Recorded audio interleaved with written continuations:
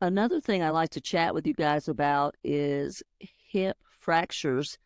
And I don't know if you knew this or not, but every year, 300,000 older men and women fall and break their hips. And that's just a terribly high number. That's just insane to me. Unfortunately, my dad was one of those, and we went on the tumultuous ride of trying to get him to reach back to the level he was prior to breaking his hip, and we just never were able to do that. He lived a couple of years and then he passed away. And so breaking a hip is not for the faint of heart. It's hard, especially as you're older.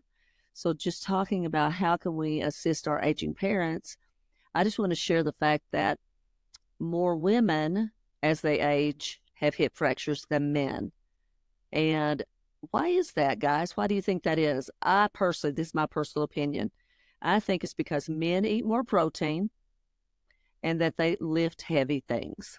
They do heavy things where females a lot of times do not do that.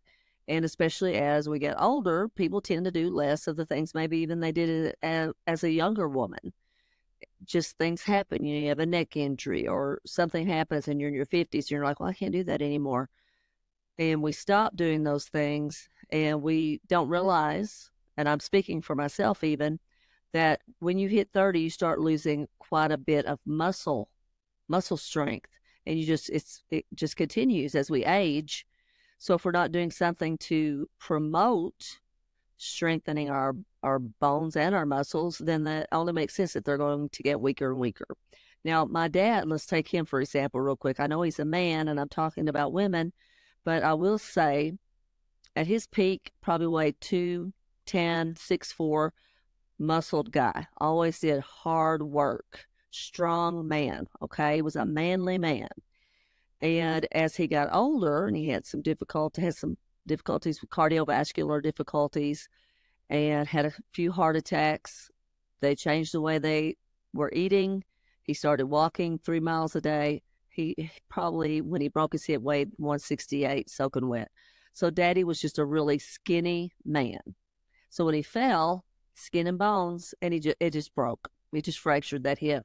So for females, that happens for us a lot more than males.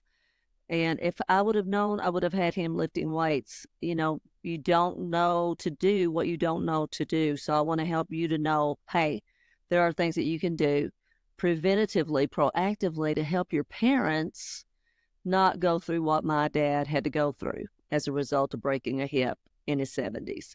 So I highly encourage, if you have a mom and a dad, again, if they're over 36 years of age, but especially if they're in their 50s, 60s, even 70s, increase their protein. Not just a little bit, but quite a bit. And we'll talk in our podcast more about how much that is and what that should look like. But I will suggest a book by Dr. Gabrielle Lyons, Lyons, Forever Strong. Great book. She talks all about how much protein we should have and why we ladies should do more strength training. Guys should do it too, but we should do it as well. Lifting weights, heavy things to help with our bone density, but also to help build muscle strength so that if we did happen to fall, we wouldn't potentially break anything and that we would be okay. So that's the goal, right? To try to prevent things from happening, or even if we did fall, maybe that we wouldn't break something. And then if we did fracture something, we would have so much, packing in the system of we've worked really hard to get stronger, that we recover more quickly. So that's just something I wanted to share with you guys. It's something I had no idea about when my dad broke his hip.